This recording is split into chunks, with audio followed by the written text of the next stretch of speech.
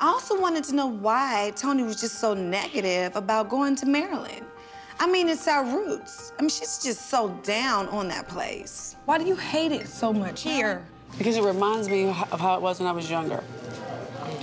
And I didn't have had fun with my family, but I didn't have a happy childhood, meaning people were mean and cruel. Mean to me too. They were just mean. They did not like me. But today was a reminder of why you hated it. It reminded me of that today, like for no reason. Hatred for no reason. I understand.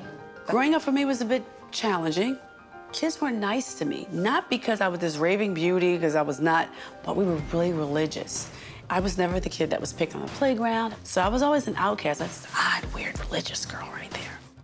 That's how it was for me. I wore hats to school, dresses past my knees. I didn't wear pants till I was 14 and a half years old. I couldn't listen to secular music, so I wasn't a cute fly girl. I was in the Glee Club.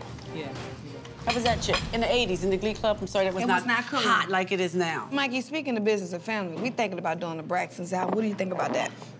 I think that's a great idea. You do? Toni said she's gonna sing on 2 or 3 songs. What's wrong with that? No, she's not. See, I thought that was a problem too. Like, that ain't the Braxton's album. That's the Braxton's featuring Toni.